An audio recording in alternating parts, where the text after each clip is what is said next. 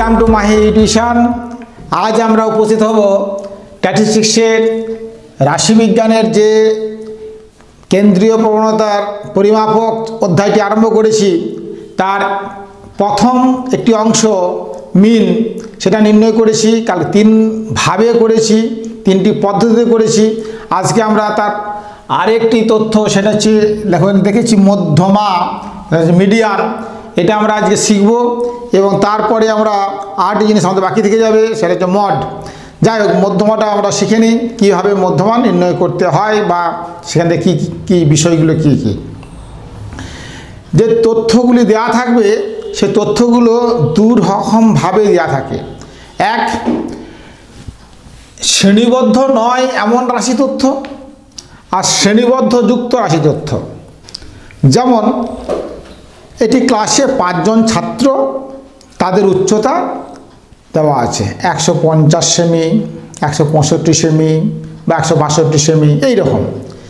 এই 5 জনের মধ্য মা কত বা মিডিয়ান কত, এটা নির্ণয় করতে হবে। এই রকম তথ্যগুলিকে বলা হয় শ্রেণীবদ্ধ নয়। তো শ্রেণীবদ্ধ নয় এই ডাটাগুলি যে দেওয়া থাকে, যদি সেখানে ডাটার সংখ্যা বা তথ্যের সংখ্যা n দিয়ে প্রকাশ করি, সেখানে n যদি বিজোড় হয়, সেখানে মধ্যমা হবে কত না n+1/2তম পদ।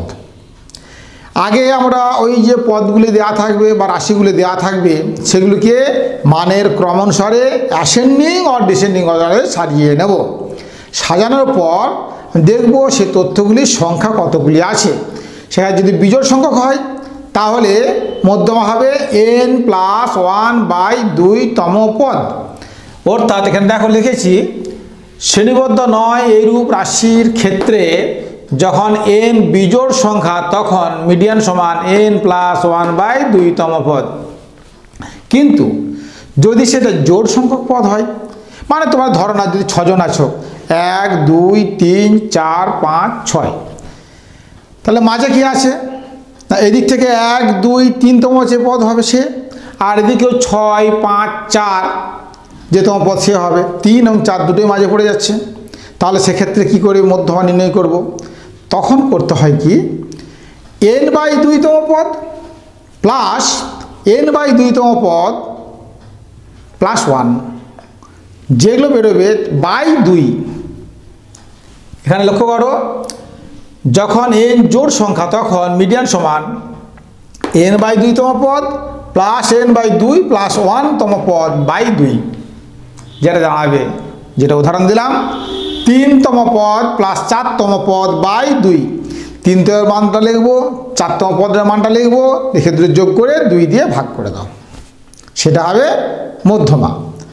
এবার যদি এই শ্রেণীবদ্ধ নয় এইরূপ রাশির ক্ষেত্রে তো জানলাম শ্রেণীবদ্ধ যদি দেওয়া থাকে, মানে 5 থেকে 10 জন ছাত্রের কিছু তথ্য দেওয়া আছে কয়েকজন, 10 থেকে 20, 20 থেকে 30, 30 থেকে 40, এরকম শ্রেণী যদি ক্লাস দেয়া থাকে, সেক্ষেত্রে তার পরিসংখ্যা দেওয়া থাকবে। সেক্ষেত্রে মধ্যমা নির্ণয় করতে হবে কিভাবে না, সেক্ষেত্রে আগে দেখতে হবে ওই যে ক্লাসগুলো দেওয়া আছে 5 থেকে 10, 10 থেকে 20, 20 থেকে 30, 30 থেকে 40 এরকম দেওয়া থাকলে শ্রেণীর সীমানা এবং শ্রেণীর সীমা দুটো একই। আমাদের এখানেতে শ্রেণী সীমানা বের করে নিতে হবে। যদি থাকে 5 থেকে 9, 10 থেকে 14, 15 থেকে 19, তাহলে তো এখানে শ্রেণী সীমা আলাদা।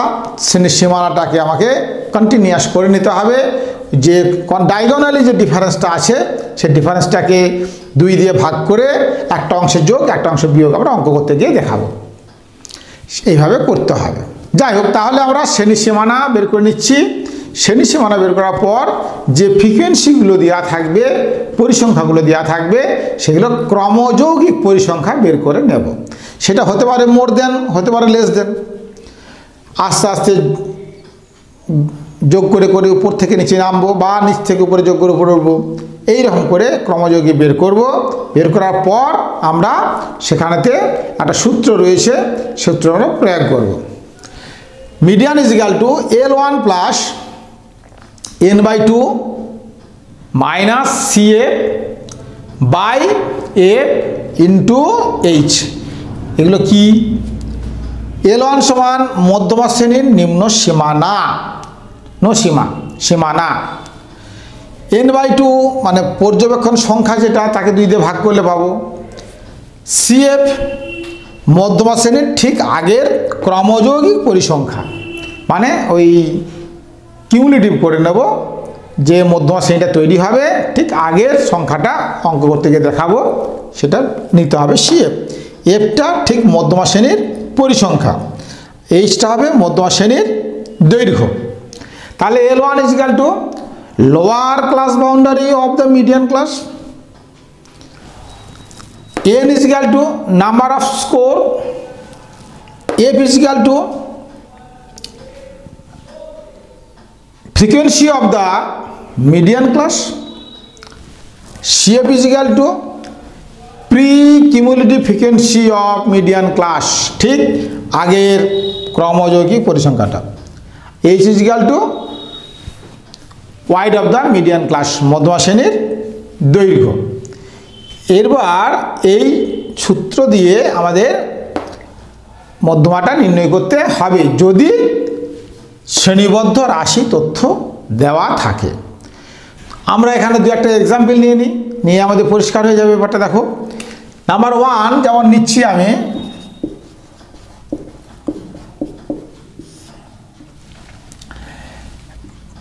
প্রদত্ত তথ্য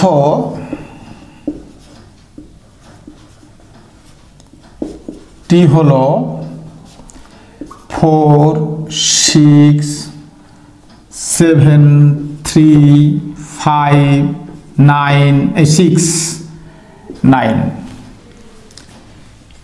এর মধ্যমা নির্ণয় করো যদি থাকে। তাহলে প্রথমে আমার যে তথ্যগুলি দেওয়া থাকবে মানের ক্রম অনুসারে সাজিয়ে নেব। সলিউশন করলে কেমন দাঁড়ায় দেখো, মানের ক্রম অনুসারে সাজিয়ে পাই। কি পাবো না, এখানে সবচেয়ে লোয়েস্ট স্কোর আছে আমার 3 লিখলাম, তারপর আছে 4, তারপরে 5 6 6 7 9। তাহলে 1টা 2টো 3টে 4টে 5টা 6টা 7টা। এখানে n সমান 7, এটি বিজোড়। যদি বিজোড় হয় সেক্ষেত্রে মধ্যমা সমান এই যে সূত্র লিখে রেখেছি n+1/2তম পদ। তাহলে কি লিখব, মধ্যমা বা মিডিয়ান সমান n+1/2তম পদ সমান 7+1/2তম পদ সমান 4তম পদ। এবার এটাই কিন্তু মধ্যমা না, এখানে ভাষা লেখা আছে কি 4তম পদ। পদটা খুঁজি 1 2 3 4, অ্যান্সার কত হবে 6। এখানে মধ্যমা হলো 6। পরিষ্কার হয়েছে? এবার যদি এখানে আমি আরেকটি ডাটা ঢুকিয়ে দিলাম 10, সেক্ষেত্রে মধ্যমা নির্ণয় করো। আমি যদি সমস্যা 2 বলি সেক্ষেত্রে কি হবে না, এখান থেকে আমি মুছছি। দেখো, আগে আমাকে মানে ক্রম অনুসারে সাজাতে হবে, সাজাই 3 4 5 6 7 9, তারপর হবে 10। এখানে n তাহলে কটা হলো 8, এটি জোড়। তাহলে এক্ষেত্রে মধ্যমা সমান জোড় হলে বলা হয়েছিল n/2তম পদ প্লাস n/2 + 1তম পদ বাই 2। অতএব মধ্যমা সমান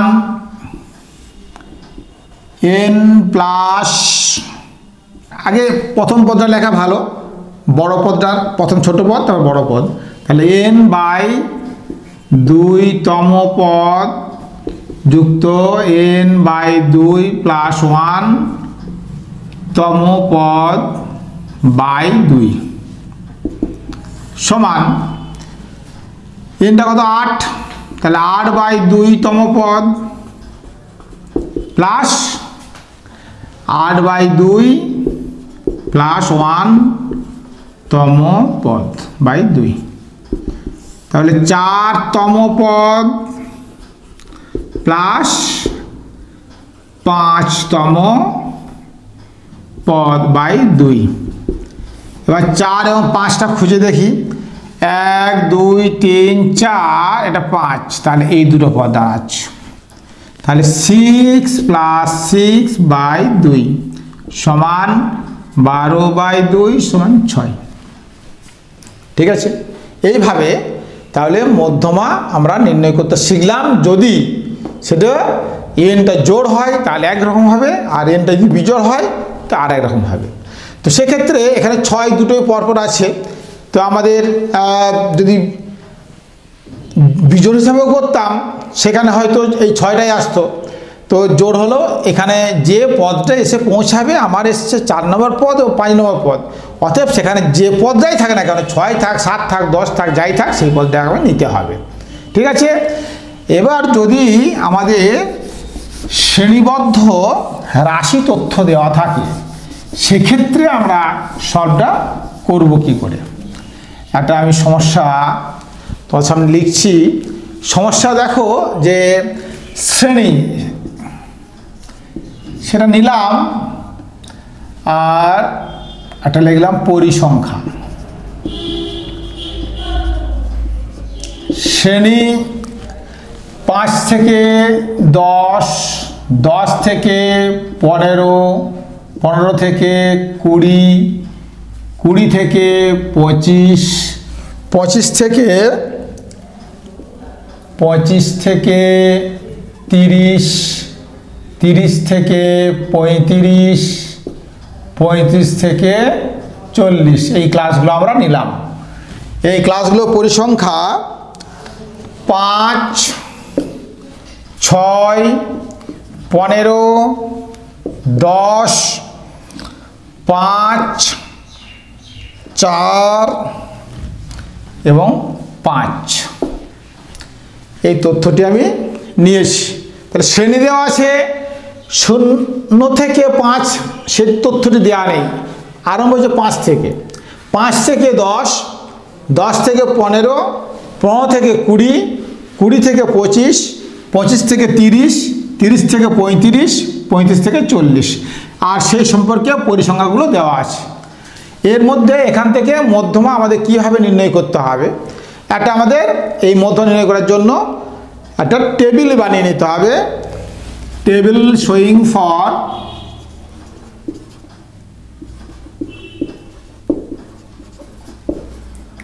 for median from the given data। আমরা টেবিলটা একটু লিখে নিই।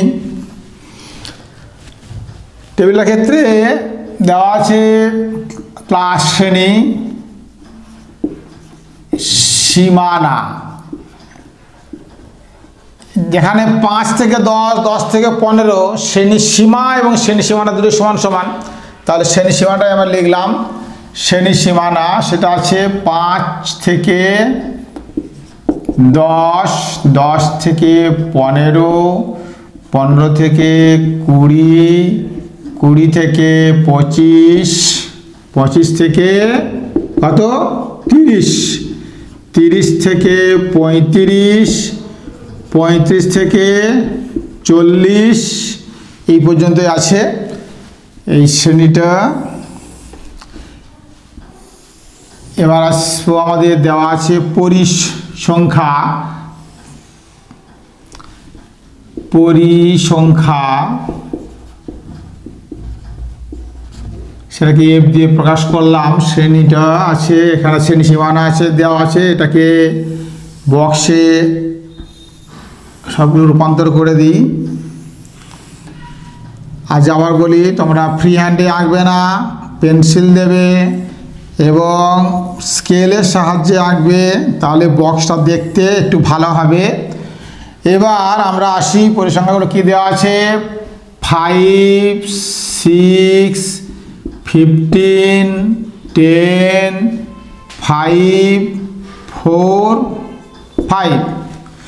এবার ক্রমযৌগিক পরিসংখ্যা। এবার আসবো ক্রমযৌগিক পরিসংখ্যা। এটা হচ্ছে ক্ষুদ্রতর সূচক, নাকি প্রত্যেকে লিখবো। এখানে 5 হবে, তারপর 5 আর 6 যোগ করলে 11, মানে ক্রমযৌগিক যোগ করে করে আসবো। 11-র সঙ্গে 15 যোগ করব, 26, 36, 5-এ 41, 45, 50, এটা হচ্ছে n। আমি এখানেতে মিডিয়ানের সূত্রটি লিখে রেখেছি, বাকি অংশটা মুছে দিচ্ছি।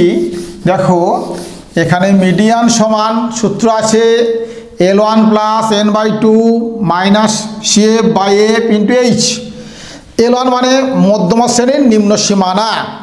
সেখানে কত আছে না, মধ্যমা শ্রেণীর নিম্ন সীমানা বের করতে গেলে প্রথমে আমাকে দেখে নিতে হবে n/2টা কত। n/2 মানে 50/2 সমান 25। 25টা আমরা পেয়ে গেলাম n/2। সেটা কোথায় আছে না, সেটা হচ্ছে এইখানে আছে। দেখো, n/2 বলতে পারি এখানে 11 এবং 26-এর মাঝে। তাহলে দুটো শ্রেণীর পরে 1, 2 দুটো শ্রেণীর পরে রয়েছে, এখানটা রয়েছে। তাহলে আমরা বলতে পারি কি, এটা 15 থেকে 20 এই ক্লাসের মাঝে রয়েছে মধ্যমা শ্রেণীটি। 1, 2 এখানে 1, 2 বাদ চলে এলাম। এই শ্রেণীটা 15 থেকে 20, মানে এইভাবে আমরা দাগ দেবো। লোয়ার ক্লাস বাউন্ডারি যেটা হবে মধ্যমা শ্রেণীর নিম্ন সীমানা, সেটা হবে এই সোজা যেখানে দাগ দিলাম তার নিম্নটা, মানে সমান সেটা কত 15। এবার পর্যবেক্ষণ সংখ্যা আমরা পেয়ে গেছি 50, সেটা লিখলাম। এফ মানে মধ্যমা শ্রেণীর পরিসংখ্যা। এই শ্রেণীর পরিসংখ্যা কোনটা, এটা 15, সেটাও আমরা লিখলাম। আর কি আছে, মধ্যমা শ্রেণীর ঠিক আগের ক্রমযৌগিক পরিসংখ্যা, pre cumulative frequency of median class, সেটা হচ্ছে আমাদের এই অংশটা। এইটা মধ্যমা শ্রেণী, তার আগে ক্রমযৌগিক হচ্ছে 11, তাহলে আমরা লিখলাম 11। এবার এই শ্রেণীটার দৈর্ঘ্য কত, দৈর্ঘ্য কত 5। সব তথ্যগুলো পেয়ে গেছি। এবার আমরা সূত্র লিখব, মিডিয়ান সমান, যেহেতু মিডিয়ান সমান L1 plus n/2 minus CF/F into H। এই সূত্রটা আমি উপরে লিখলাম। এবার মানটা বসিয়ে দাও। L1 মানে পেয়েছি কত 15, 15 প্লাস এটা কত 25 মাইনাস CF পেয়েছি 11, এটা আছে 15, H কত 5 সমান 15 প্লাস 14/15 ইন্টু 5, এটা কাটি 3 হলো, সমান 15 প্লাস 3.66 চলছে। এটা অ্যাপ্রক্স করলে 18.67। এটা হচ্ছে মিডিয়ান। তাহলে ক্যালকুলেশন করতে কোনো অসুবিধা নেই, যদি আমরা এই প্রত্যেকটা টার্ম ভালো করে বুঝতে পেরে থাকি বক্স থেকে কীভাবে নির্ণয় করতে হয়। প্রথম আমাকে নির্ণয় করব n/2। n/2 পাওয়ার পরে আমি চলে আসবো লোয়ার ক্লাস বাউন্ডারি, এটা কত L1টা সমান কত, এটা 15, এবং তারপর আমরা আসবো F frequency of the median class, সেটা বের করব। তারপর আমরা চলে যাব pre cumulative frequency. Cumulative frequency যে ক্লাসটা পেয়েছি তার আগে আছে 11, আর তারপর আসবো আমরা ওয়াইড অফ দ্য ক্লাস। এগুলো আমরা বের করে নিলাম, জাস্ট ফর্মুলাটা মানগুলো পুট করে দাও, যা রেজাল্ট হবে।